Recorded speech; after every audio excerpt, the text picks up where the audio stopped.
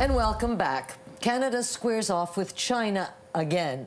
This week, in a little tit-for-tat move, China expelled a Canadian diplomat following Canada's expulsion of a Chinese diplomat. But in Canada's delicate dance with China, is the government taking the right tactic? And how will that play out at next week's G7 summit? Let's take this to our panel of strategists. Greg McCachran has advised politicians at all three levels of government and worked on the communications team for 2 national election campaigns. He leans liberal. Fred Delorey is the former director of political operations for Prime Minister Stephen Harper and was the 2021 Conservative National Campaign Manager. He is now a managing partner with Delorey Public Affairs, and Anne McGrath is National Director of the NDP. Hello, welcome to the three of you. Always nice to have you on a Friday. I know we've talked about Chinese interference a lot.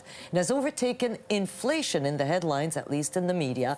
And what I want to talk to the strategist about is, why is this lingering, and why don't we still know who knew what when? 2 MPs may have been the target now of Chinese interference. Greg, I want to start with you. Is the drip of information telling us the only way out of this is a public inquiry? Yes, I think so. I mean, my only questions around a public inquiry have been around people's expectations. You know, we're not going to get the Rouleau Commission. We're not going to have the same timelines. We're not probably going to have the same type of transparency because it's top secret. But I think that's where we need to go. And I think, you know, perhaps, you know, hindsight being 2020, you know, the Liberals may have wanted to get there or may have called it themselves. But I think they also want to have some sort of arm's length approach to this so that they could say, look, you know, an eminent Canadian has pointed this way. What's interesting, Anne and I were in an in-person panel this week for an industry association with a Conservative, and the Conservatives said this issue is not resonating with average Canadians, that people are actually concerned about what you mentioned, Joyce, inflation. So it is interesting that this still bubbles up, yet this week we ended up talking about things like your previous panels discussed, things like passports. And we don't want to get into the passports and the squirrels in the passport, but you know, I discovered from that story that there are actually images in the passport, and I used my passport several times this week, and I never knew that. Okay, I didn't either, but squirrels? Okay, look at me going the squirrels. But, you know, coming back to, passport is such a good topic, but coming back to... We are deep into silly season. I know, that is silly season, because passports has been talked about more than inflation and Chinese interference this week. So yeah, I guess that is silly season. But I'm wondering about CSIS. I mean, this story, this Chinese interference story, goes back before the Liberals were in the government. So was it a known fact? Was CSIS trying to scream in the desert that this is happening and nobody's listening?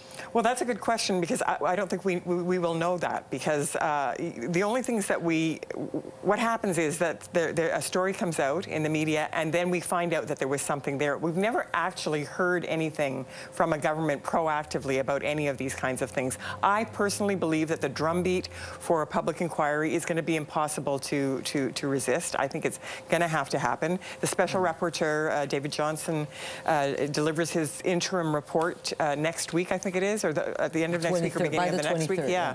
So I will be shocked if he does not recommend a public inquiry. I think that you're right, though, that there is probably a bit of a difference between the headlines and what people care about. And I think that there has been polling that has shown that what people care about still is the cost of their groceries, the cost of their housing.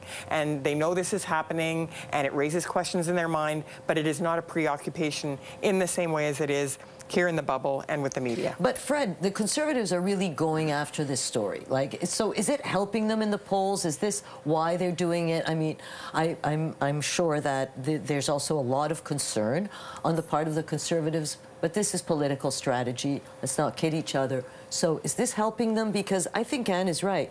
People listen to this, but they still have to go buy their groceries. They're still wondering about the rent and you know, sort of day-to-day stuff. So Yeah, I think people zone out quickly on this issue. It's hot, it bubbles up, and it's a big issue for a couple of days, and then it disappears again. So for the Conservatives to keep going hard on it, it is a strategic mistake, I think, in some regards, where inflation and those issues are the ones that are going to stick with people and what affects them. If I was advising the Conservative campaign, if I was talking to these folks, I'd be pushing hard on making sure the next campaign is protected and that we're secure. And that's where my fear is, that we're not doing that. Okay, let's go to something a little bit lighter than that. Let's talk about Maxime Bernier. So we all not light. It is ish, but Greg. So he's going to run in Manitoba in Candice Bergen's seat. She resigned. She was a former leader of the interim leader of the Conservative Party. So he's coming back. Is he a threat to the Conservatives?